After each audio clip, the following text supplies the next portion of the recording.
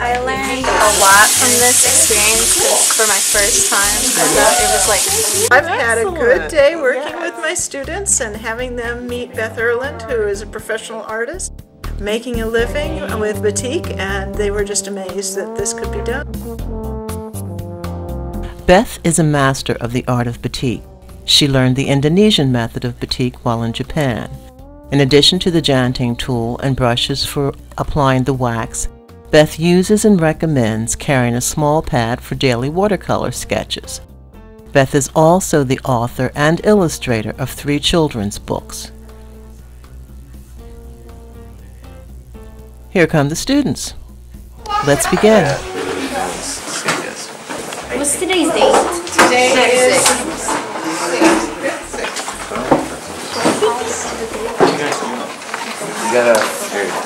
I did let them know that you are talented students, that you do understand some of the basics of, primary colors, etc., because Ms. Erlund uses primary colors for her dyes, and that we went over a little bit about batik, but nowhere near what she can teach us.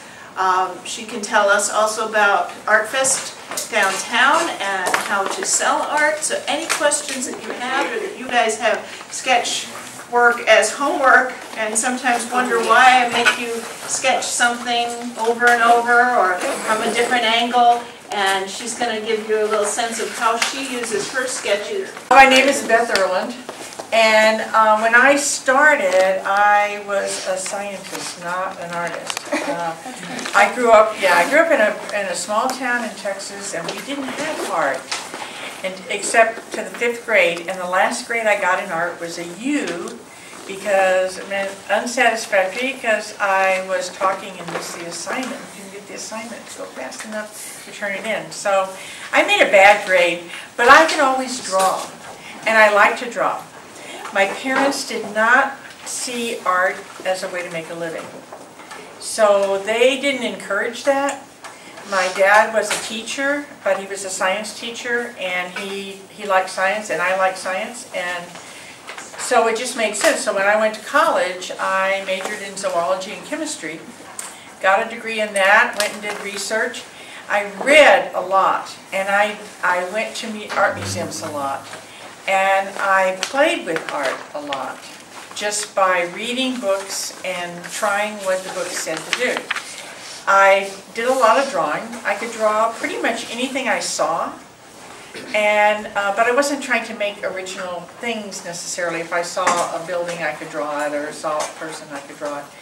And so the art was very much a sideline for me. It was just something that was really fun to do. I was married, I put my husband through medical school, doing research, and then he got sent to Japan in the military, and I didn't have to work. In Japan, you can do a lot of art. There's a lot of art. The Japanese actually consider their artists as national treasures, so it's very good to be an artist in Japan. Some people who were really good artists to do it, and in a 6-week class, they asked the same question 6 weeks later that they asked the first day. They never got the process. So, it doesn't have anything to do with your artistic ability. It has to do with the way your brain thinks. But you're working in a negative, basically. You're going to draw, and you're going to draw so something reads in a few colors. Does that make sense to you? You know, that we're going to draw more graphic, kind of like if you had to draw a picture in black and white, and you had to make somebody be able to recognize that it was a person, even recognize who that person was by what you put in. The middle values, the grays, all become either black or white. And in batik, you just expand that out a little bit, and you use colors. You look at my sketchbooks, and I'll pass this one around. This is just one that I used. I have a lot of drawings that I do. Sometimes I'm just bored, and I sit and draw. Sometimes you'll see in my little watercolor book, this is people that were at a show. I was doing an art show, and I was sitting in my booth, and if they were standing around for any length of time, I would draw them. People talking on their cell phone are easy to draw because they're standing there. They get uncomfortable if you're drawing and they realize that you're drawing them sometimes, and they'll move because they don't like it. But you can do a quick sketch, and if you learn to do this, it will improve your drawing so much if you draw really fast. If you only have 30 seconds to draw something, you'll learn how to draw it really fast. You'll learn what's important, what are the important things to make that say that's a person standing there, that's a dog.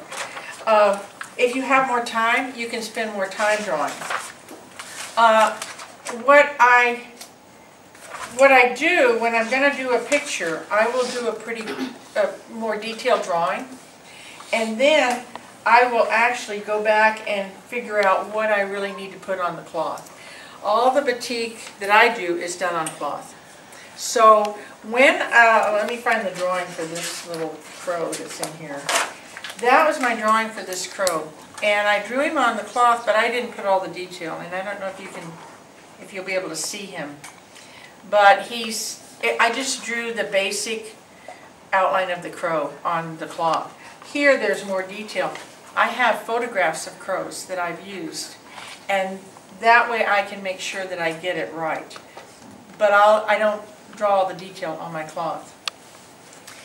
I also go back in and I will, when I'm traveling, I do little sketches and little watercolor sketches.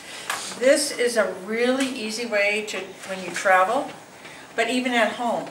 If you get a little book and you do little drawings, you can get little watercolor sets like this that are easy to handle.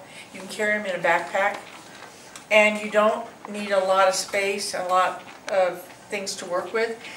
Write down what you saw, what you thought, because you'll forget. You think you won't, but you'll forget. So you want to keep as much information as you can. I did this one the other day from a boat. I was out on a boat with a friend of mine, and I just took my little watercolor sketches and just a little sketch. And here I also have some people that were sitting at a coffee shop. They were talking. They were across from my booth at a show. This man was reading a paper. He was easier to do because he never moved. He was reading, and so he stayed still. But if you practice drawing fast, you'll get better and better at drawing. And little books like this are not real expensive, so you don't have to spend a lot of money, and the watercolors go really fast and they're easy. I really recommend drawing every day. If you can do a little drawing every day of something, it doesn't have to be anything good, and it's not for anybody else, it's for you. That little book is my reference book. It's not meant for the teacher, it's not meant for your parents, it's not meant for anybody else. It's meant for you to have a record of things that you saw in your life that hit you one way or the other. You write about it, you do little drawings. All of you are artists, so the sketch is going to be, your visualization of that, what you're seeing, is really important to you in the long run. I do a lot of field sketches in oils. When I travel even to Africa or to Scotland or Central America, I take my oil paints with me, and I take my watercolor and I do little sketches. Those are not necessarily for sale. They're called plein air sketches, and they're meant for me to be able to go back and make a final product. So when I've decided I've got all this information, I've got everything together, I will do the drawing on cloth, and it's in pencil because the pencil will disappear as I begin to do it. If you do it in pen, it will not stay. It'll stay there, and some inks bleed, and you don't want that to bleed on your cloth. So I do a little drawing. I'm going to draw by color, and I'm going to draw everything I want to stay white. The wax is going to seal the cloth where I draw with it. So when I draw, when the cloth is white, it's going to stay white all the way through. If I have white in a picture, that's what I'm going to draw first. And it doesn't matter where it is in the picture. It doesn't matter if it's in an animal, a person, or the background, the foreground. You're going to draw everything by color. So you draw all the white, and then you dye the cloth the lightest color. And that's what I've done here. I'm going to show you in a minute, but I'm going to go through this first so that you kind of get a feel for it. This has been dyed one time. And the part that I drew with wax stayed white, and you can see it, even though the color's light, the dye is light,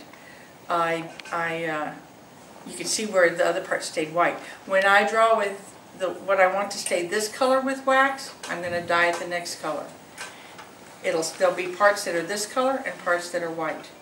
And I will continue to do that all the way through. My batiks are dyed 30 to 50 times, so needless to say, we're not going to get one done. I'm not going to get one done today. I'm going to let you play with it. But it takes a long time to finish a piece. It takes me about a week to make a small one like this. So it's not fast, but each color has to dry before you go to the next color. So I do one color, and then I will dye it and hang it up to dry, and do another color, another piece, and hang it up to dry, and do another piece and hang it up to dry. So I will have anywhere from 5 to 8 pieces going at one time.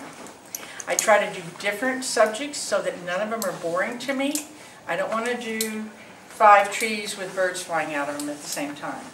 I will do maybe one of these, maybe a boat, maybe other birds, a giraffe.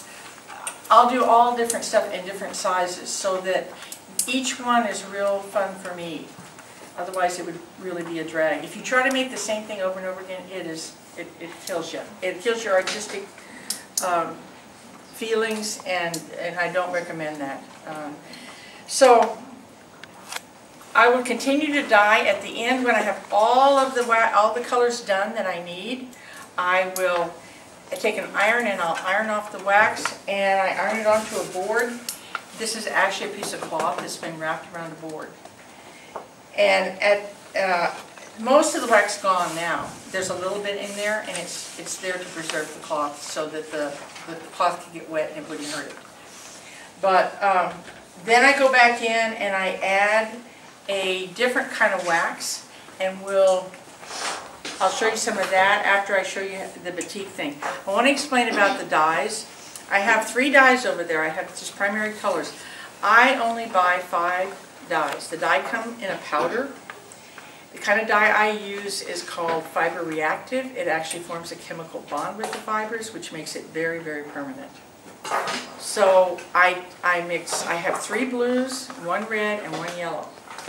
The navy blue is my darkest one, and I use that to make black. I make black with navy, red, and yellow. Every color is made from that, and if you look at my work, you can see I have a lot of colors in my work. But I make it every color. Each color affects the next color. So if you dye your batik blue and you wax it blue and then you dye it yellow, it's not going to turn yellow, it's going to turn green. So you have to learn how to layer your colors so they work. I do use bleach, because bleach will you can bleach out some of the colors when they're lighter, except for red. Red bleaches to hot pink, and you have nowhere to go with hot pink except for orange or brown or black. Hot pink is not good. I mean, it's good if you want hot pink, but then you're going to have nothing else after that except for a few colors. So any dye that has red dye in it is going to be, if you bleach it, if you bleach tan has red in it. If you bleach tan, the yellow and the blue are going to come out, and the red is going to turn hot pink, and you're going to have hot pink. So you're not, even though it looks like you're working light to dark, you're not really working light to dark. You're working kind of light to dark. The blue dyes are the weakest, and so you can bleach them. So I do my blue dyes first, and I'll do them all the way through almost to dark blue, and then I bleach it. And then I do my yellows, and then I do my reds. So it's a sequencing. If you're going to do a batik yourself, what you really want to do is do a very simple design where the colors go together. Because using the tools to do batik is not the easiest thing. But the colors are even harder than the tools. So once you learn how to use these, then you can start experimenting more with the colors. So if you make a batik, what you want to do is make one that the colors all go together. You know, a couple of shades of blue, maybe some yellow in there that's going to be green, and then green and red make brown, so then you can go to brown, and black. So you can make a sequencing of colors that's not, you can make a good picture. Make a real simple design. Don't try to do like what I'm doing so much now where I'm drawing so many colors. Make it simple. Draw it graphically so that you're making a picture read in a few colors, not so many. And this tool is called a jaunting. It has a hole here and it has a hole there. The wax goes in the big hole and it comes out the little hole. And when it's hot, it comes out pretty fast. And if you watch it, it's going to slow down more and more. Eventually it doesn't come out anymore because it's cooler. If you want it to draw a big space, you're going to want it to be coming out fast. If you want it to not draw a big space, you need to wait till it's not coming out hardly at all, and then you draw with it. If you use a brush, the biggest problem people have with brushes is that the brushes, this is hair, so it doesn't stay hot. That's metal, it stays hot. This is going to cool really fast. If you put this on your cloth, what's going to happen is it's not going to go through the back side. So, what do you think is going to happen with the dye? It's going to go through, it's going to dye it. So if the parts that the wax didn't go all the way through to the cloth, to the back side, they're going to take the next color. If you may think you did it on the front side, you have to always check the back side and see. If you don't check the back side, what's going to happen is when you put it in black dye, the whole picture is going to turn black. When you take the wax off, you'll think, oh, I did such a good picture, and then you look at it and you stick it in black dye and black went into everything. The brushes appear to go faster, but they're not really faster. You have to go real slow with them. And you can't use little brushes. You have to use fat ones because they're the ones that are going to hold the wax hot the most. I use very little brushes except for special effects. I'm trying to get clouds, and I'm trying to get where maybe the wax doesn't go all the way through. It'll give you a blending kind of effect. Then I use the brushes. Or if I have a big area that's one color, you can use a brush to do that. But otherwise, don't get thinking that you can use a brush because it'll mess you up. The jaunting is a much better tool. It does take a little bit of drawing time. If you use something to put your jaunting on like this, to carry it over to where your cloth is, you're not going to drip in places you don't want to drip. So, and you can also test and see how fast is that wax coming out, and you can look at it, and then you can say, okay, that's running. It's going to run faster on the cloth than it does on this, but at least you have an idea that it's not more than what you can handle. So what I'm going to show you is, and I'm not going to say it because that's too tall. I'm going to show you how I draw with the wax. And it may not be exactly this way, the way this one was, but it's going to be close enough. I have a line that the bird is sitting on, and I want that to be white because I want it to look like the light is catching it. So I'm going to draw, and if you can't see, stand up. You know, just stand up so that you can see. And I'll show you when I'm done. I'll show you what I did. The wax is just going to run out. When I get to where the feet are on the line, I have to stop, I have to go back, and I have to do it again. And I'm going to go all the way across. And if it doesn't take any wax there, you can go back and you can actually kind of move it. But yeah, if you want to move in closer, you can. I also need to put some light. You have to think about where is the light going to hit this crow. Well, it's going to hit him on the top of the head. So I need to have a little bit of light on his head. And I'm waiting till it's not running too fast. And put a little light on the head, a little light on the beak, and a little bit under his eye, and an eye spot. And that is all the white on that part, but I want to put clouds in the piece. So I'm going to take a brush, and I'll move it up here so you can kind of see. And I'm just going to do the light parts of the cloud, the white, because you have to know clouds if you're going to do them. Clouds are not just white clouds; they're They have a lot of colors in them. But the lightest part will. Now what I want is to make sure that around this crow's head is very light. I don't want it to be dark. I don't care if it gets dark around other parts of him, but I want his head to be highlighted. Take this and dye it. But if we pretend that I've already dyed it, and I'm going to go over there and dye it in a minute, but if we pretend that I'm going to dye it, this is what I've got drawn so far. Not a lot. So then, if we pretend that I've already dyed it, and this is it dyed, then I'm going to draw what I want to stay this color. This is some of the cloud color. So I'm going to go and put wax on that. And when I get close to the crow's head, I'm going to use my jaunting because that is much more precise than this brush. This brush is not really precise, but that's what you want. You want it to look kind of soft edges. And if you look at the back side, you see where the wax didn't meet the white the white didn't meet this little beige color.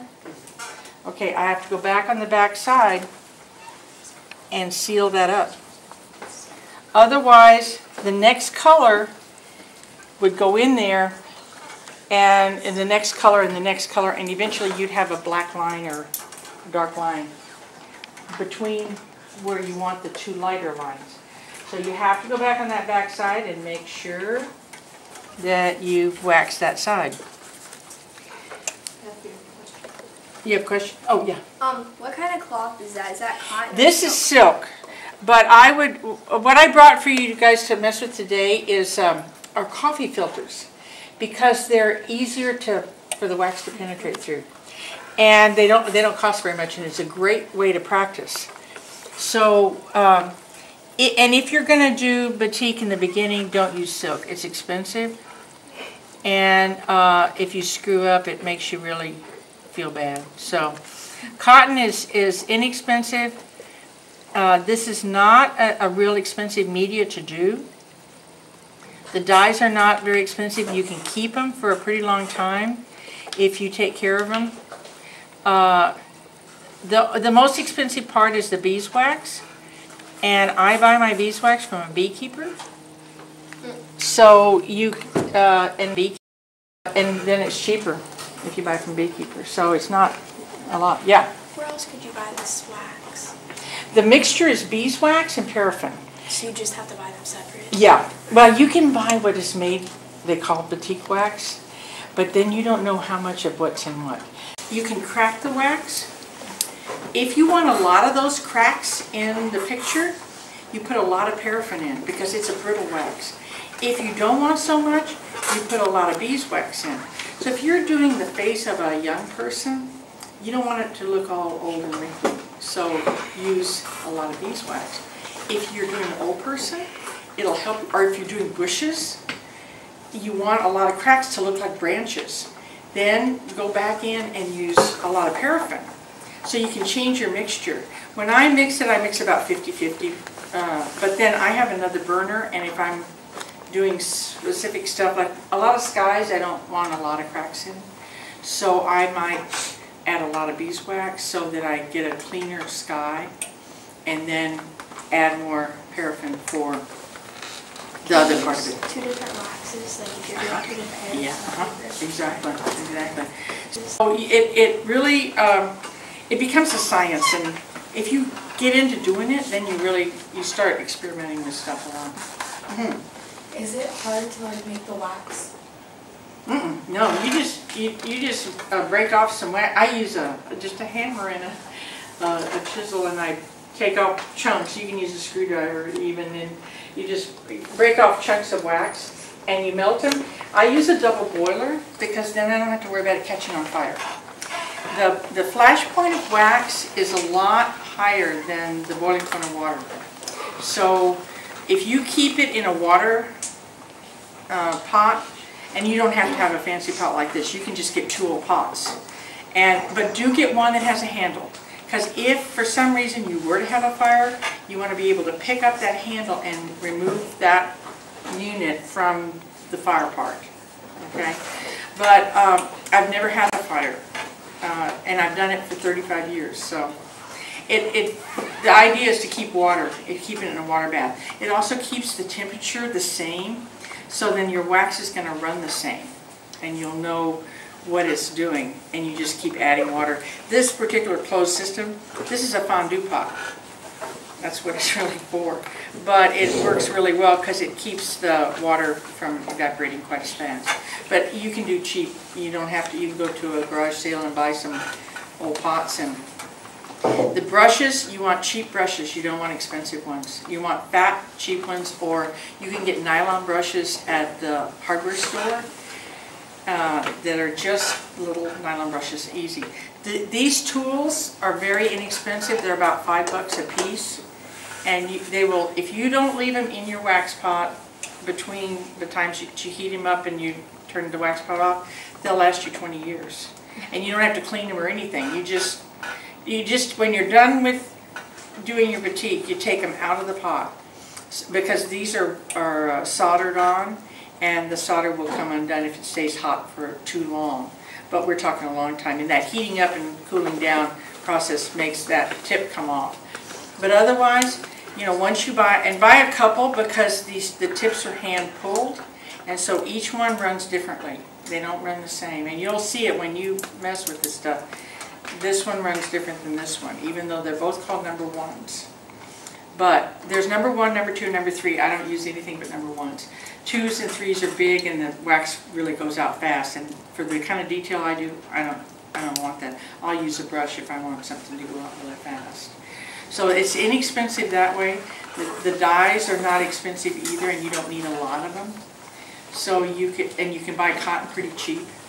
If you buy cotton at the store, you need to wash it first, because it has a starch in it. It's called sizing, and that messes up both the way it takes the wax and the dyes.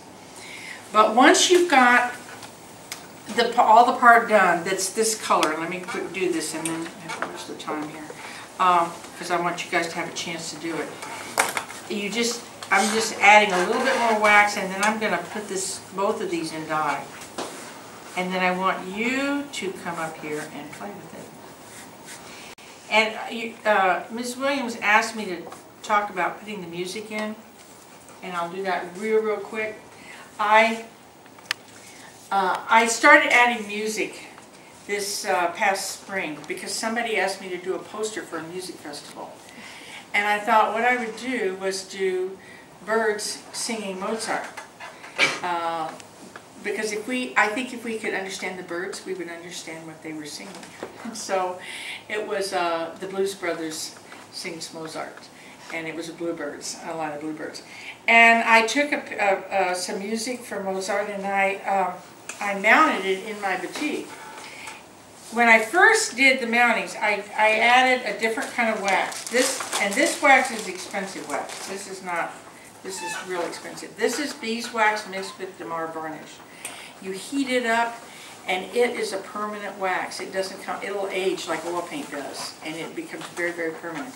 I added that with heat, using a little tool like this, and I really just cut the music out. I printed off music, and I added it to the top of a batik.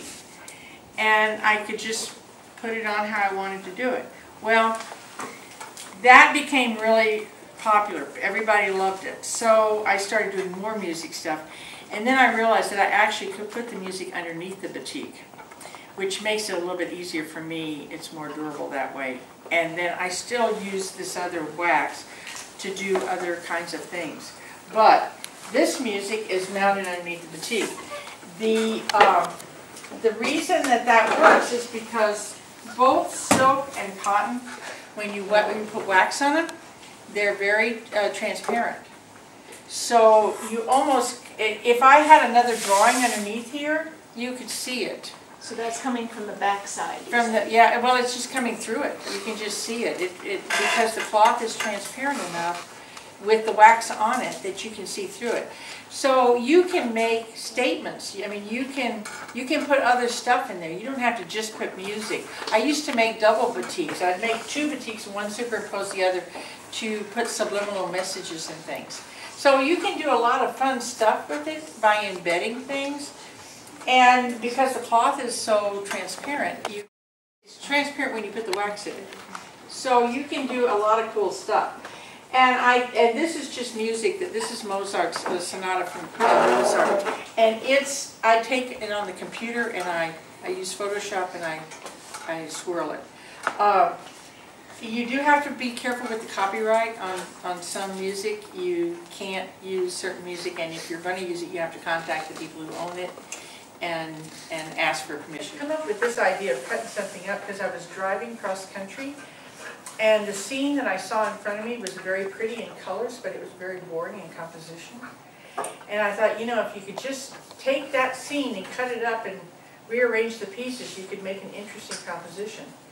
But it was just flat boring. And I went home and told my husband I want to do that, and he said, well, it could be a lot of work and you could waste a lot of time. But it ended up being very good. And so if people love them, they love the dimensional work, it just adds more interest. I do about 30 shows a year all over the country. I travel to get my research. I've been to Africa, to Tanzania. I've been to a lot of places. I've been to every state except Hawaii. I haven't been to Hawaii. But one of the advantages of being an artist is you get to do that stuff, and that's fun. It's a fun part of it. Just put a real simple design, and then we'll go over there and we'll dye it. I saw you at the antique store. Really? Yeah. I wanted to say hi. You can use these now. These will work. You can use a brush. You can try the. You just need to get a feel for what it feels like to do it. It's so hard to draw. I thought there was one that was like all coily. This one's like I don't know. I have a thing like that too, but I didn't bring it. I only have one of those, and I had it. I bought it in Scotland actually.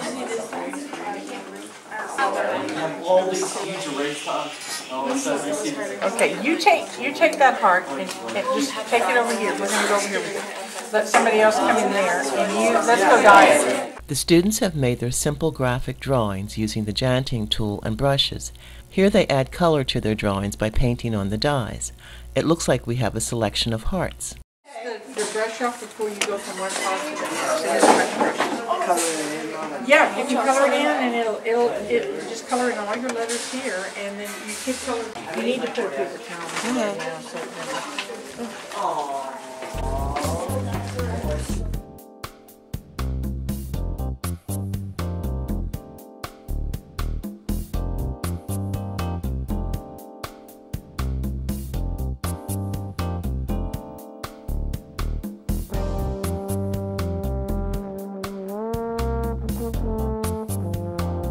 you're probably a lot from this experience because for my first time I thought it was like really cool because I didn't really think you could do art out of just wax. I've never seen that before until like a week ago when the teacher started explaining it. And she really made it clear that you have to make sure like the wax goes through and stuff so that you can see it. And it was really cool that you can just do it like that, and it's like not even hard. I would have thought that it was really hard, Right. because the way how she explained how there was so many, it seemed like she said there was so many steps, but there's not really that many steps towards it, except for unless you want to do like a lot of color of dyes. But besides that, I don't really see that there's a bunch of steps, which makes it really easy. And So this is something you can do because there's not a lot of steps and it's not difficult, huh? yes, So you can see yourself doing this. yes, it didn't take long just to do this. It took maybe like Okay. really fun. Beth Erlund is one of today's Masters of the Arts. She is also a member of an elite group of artists who recognize the importance of giving back and is willing to take the time to do so. It is my firm belief that art should be a part of every child's life, not just listed as part of the core curriculum and easily cut when the budget gets tight. Visit Beth's website to view more of her work and to contact her with any questions or inquiries regarding her work or in-school visits.